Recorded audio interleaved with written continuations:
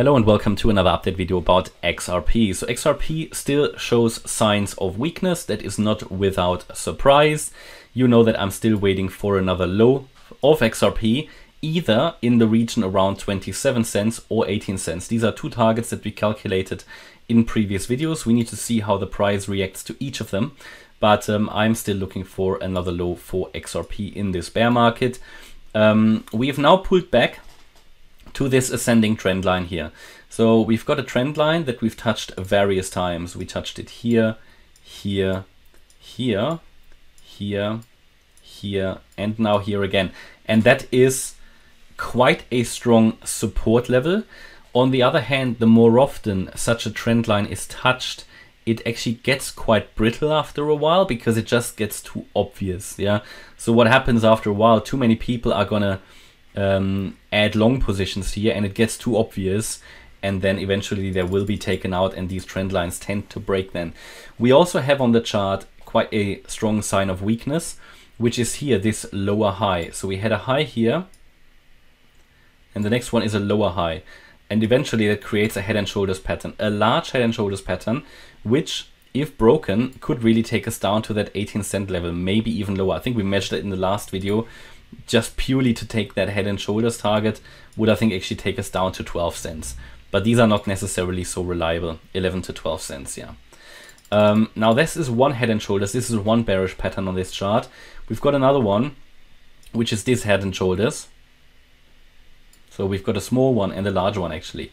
Now this looks very similar to this one, which however never followed to break to the downside, but it's certainly interesting. You know, we've pulled back to support. Now, of course, there is a chance to go up from here again.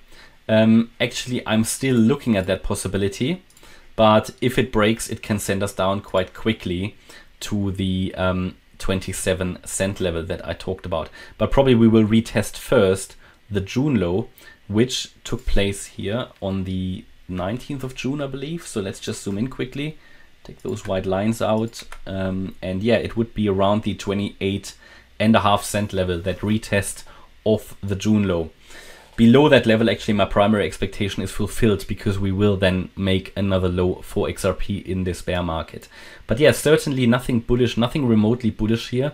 The only possibility we have currently for more upside is short-term upside, because we haven't invalidated the pattern yet.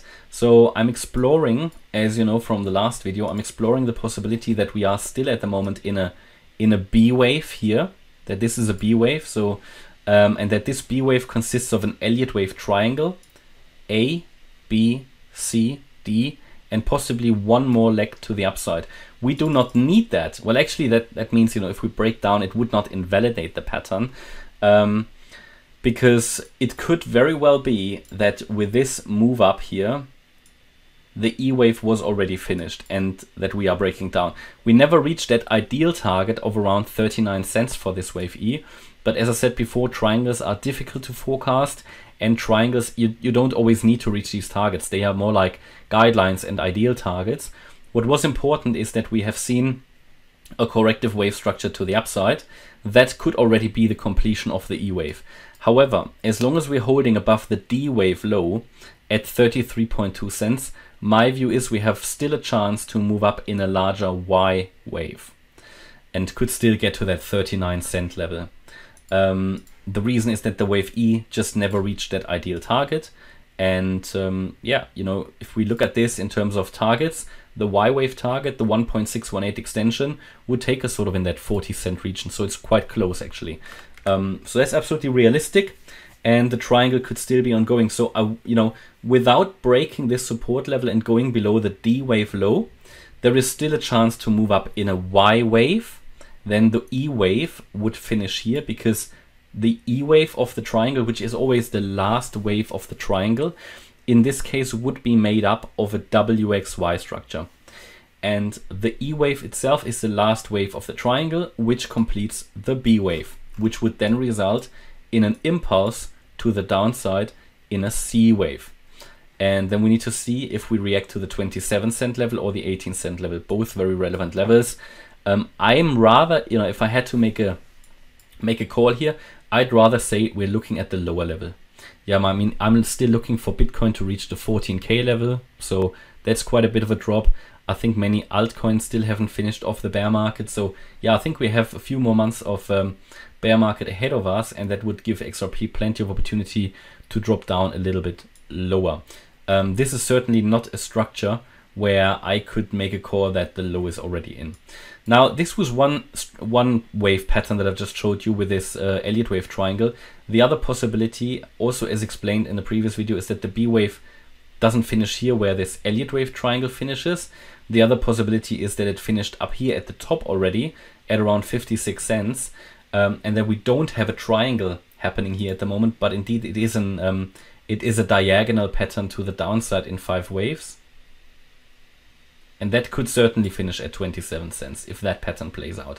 So-called diagonal pattern, and in the diagonal, yeah, we could already be on the way down. Okay, so then within this wave 5 then as well, we are now on the way down. 1, 2, 3, 4, 5, and that would then finish off the bear market. We have no way of saying at the moment which of these patterns is the more likely one. Eventually, both of them would lead to another low. I would only get more bullish on XRP short term if we would really have to, first of all, and that's the minimum expectation, break above that 41.8 cent level, the wave 4 high, but that's really only the minimum, and then we would need to move impulsively above 56 cents. So quite a lot would need to happen for that. Until then, I will treat every upside that we see as corrective, and the move down is still the favored scenario into the 27 or 18 cent region, whereas I would rather focus on the lower side here.